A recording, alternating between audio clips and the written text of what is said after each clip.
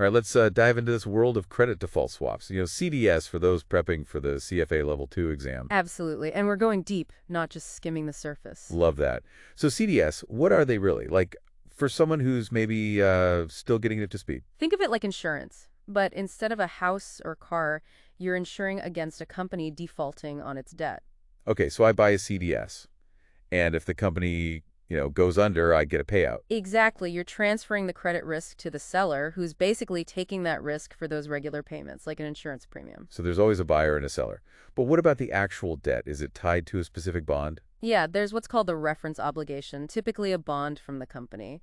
And the reference entity is the company itself, the one whose creditworthiness we're looking at. So if I buy CDS on, say, Company X, it's based on one specific bond they've issued. Right. And while it's usually a senior unsecured bond, the CDS actually covers any debt ranked equal or higher. Hold on, even though it's based on one bond, it covers a broader range of their debt. That's right. And here's where it gets interesting.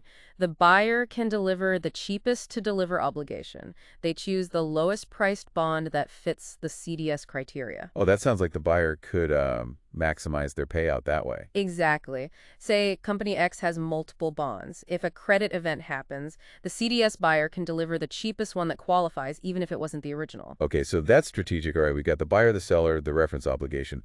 What makes someone get a payout? That's triggered by a credit event, not just any financial trouble. It's specific, predefined in the contract. So like bankruptcy would be one? Bankruptcy, for sure. But also failure to pay, pretty straightforward, and restructuring, where the debt terms significantly change. So who decides if that's happened? Is it just like opinion? Not at all. It goes to the ISDA Determinations Committee. They're key for objectivity and consistency. A whole committee. Wow, that's official. It is. These decisions are a big deal for the market, so it has to be clear and unbiased. They analyze, review the contract, and vote on whether a credit event happened. Makes sense. So let's say it does happen.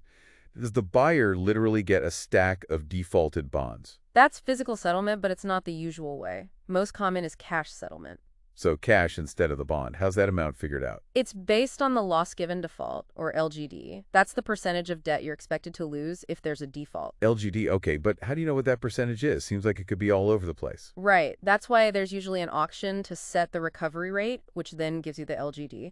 This makes the payout standardized, even if the actual recovery later is different. So even if you recover more than expected, the CDS payout stays fixed. Exactly. So understanding that auction process and how LGD works is key for the exam. Got it. Now, CDS pricing, what all goes into that? Well, like many things in finance, there are two legs: protection and premium. Protection leg is the payment if a credit event happens.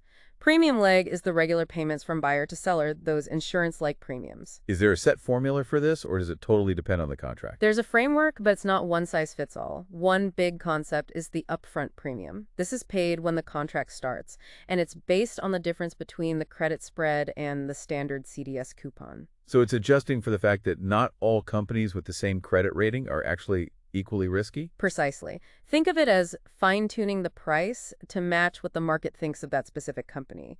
And that leads us to the credit curve. Right, where we see CDS spreads for different lengths of time, like a yield curve, but with credit risk mixed in. You got it. That curve tells us a lot about how the market sees that company's risk over time. So an upward curve usually means they think the default risk gets bigger further out in the future. That's the typical reading. But you can have downward curves, or ones with bumps or inversions, each meaning something different about the company's creditworthiness. So knowing how to read those curves is important for anyone working with CDS. Absolutely. Not just for market sentiment, but for spotting trading opportunities, too. Speaking of trading, that's where it gets complex, right? And maybe a little controversial. You're right. You've got investors using CDS to manage their current credit exposure, hedging against potential losses on bonds they already have. So protection for what they already own. Exactly. But then there are those taking naked positions. That means buying or selling CDS protection without owning the debt itself. That's the controversial part. Betting on the company without actually being involved. It's definitely been debated, especially after 2008. Some say it's just speculation and it can mess things up. Others say it adds liquidity and helps figure out the right prices. It's complicated with good points on both sides. But for us, it's important to understand how those different motivations can affect the whole CDS market. For sure. And speaking of different strategies, have you heard of basis trading? The name rings a bell, but not exactly how it works. Something about price differences between bonds and CDS, right? You're on the right track.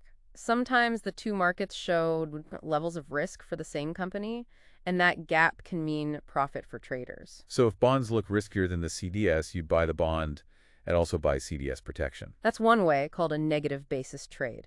You're betting that the prices will eventually even out, closing that gap. So you're not betting on the company itself, but on whether those two markets are pricing things correctly. Exactly. You're going after that inefficiency. But remember, it's not risk-free. The prices could move further apart, too. Right, no free lunch.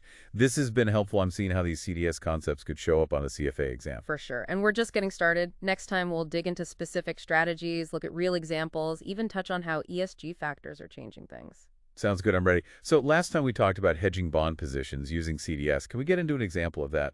Sure, let's say you're managing a portfolio and you've got exposure to the energy sector, you like the sector long term, but you're a little iffy about one company specifically. Maybe they're vulnerable to some upcoming environmental regulations or something. So you're like bullish on energy overall, but not so much on that one company. Exactly. So you could buy CDI protection on just that company. That way, if their credit takes a hit from those regulations, the CDS payout would offset losses in your bond portfolio. Ah, so you're still in the sector, but you've lowered the risk from that one company. Right. Now, let's switch gears to those naked CDS positions. Remember, this is where it can get a little controversial. Yeah, where you're betting on credit without owning the debt. Can you give a real-world example of how that might be used strategically? Okay, imagine you're an analyst and you're deep into two tech companies that compete. You've done your research and you think one's going to blow the other out of the water. Maybe they've got a killer product coming out. So you see a market share shift, and that could affect both companies' credit?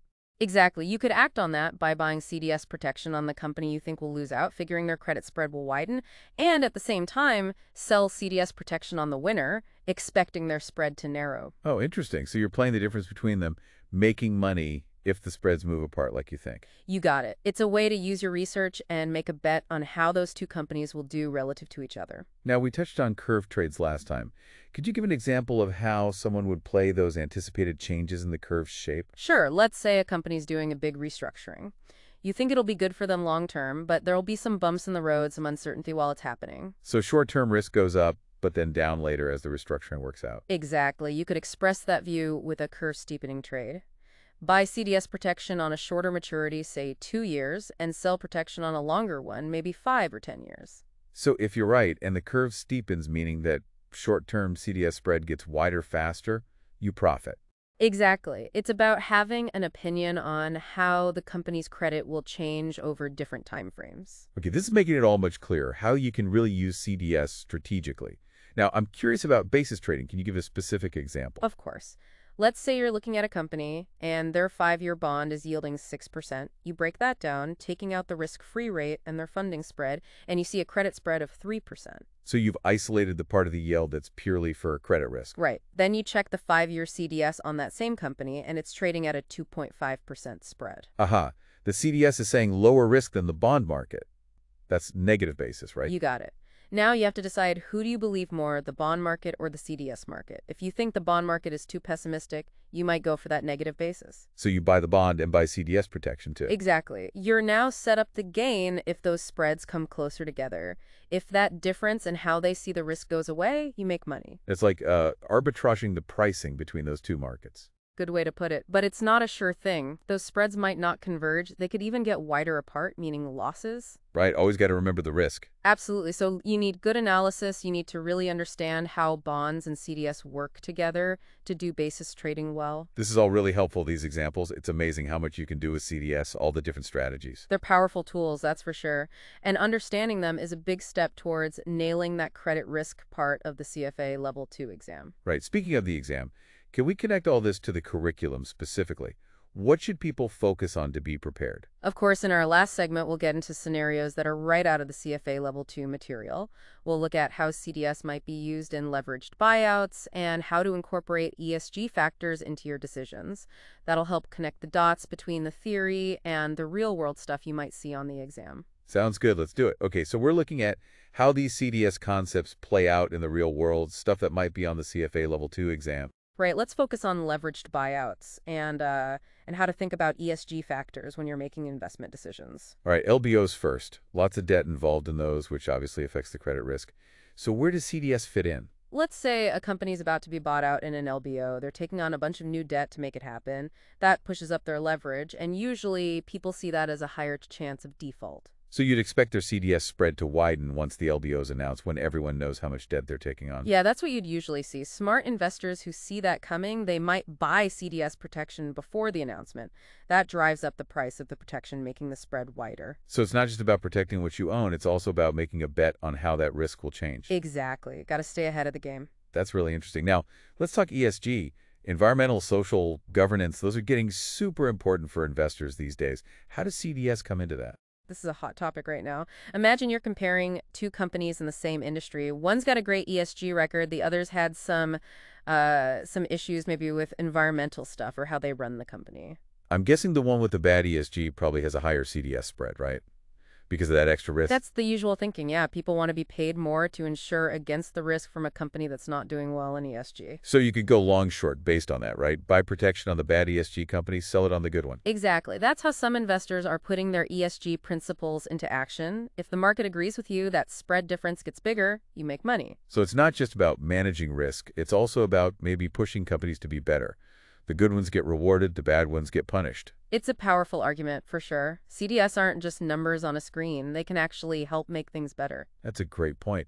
Wow, this whole deep dive has been really eye-opening. I feel like I get CDS now, how they work, the different things you can do with them, how they connect to the bigger picture in finance. Glad to hear it, but don't forget they are complex. Get the basics down, really dig into the details, and you'll be set for those CFA questions. You've definitely made me feel more ready to tackle them. Just remember, practice makes perfect. Do those practice problems, think through different situations, don't be afraid to really challenge yourself.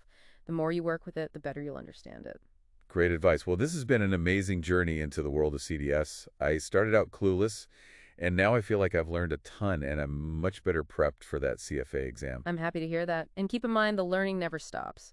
Keep digging, keep asking questions, keep pushing yourself to really get it. Who knows, maybe someday you'll be the CES expert helping others through this stuff. Thanks for being with us on this deep dive into CDS. We hope this helps you with your CFA studies and in your career. Until next time, happy study and never stop learning.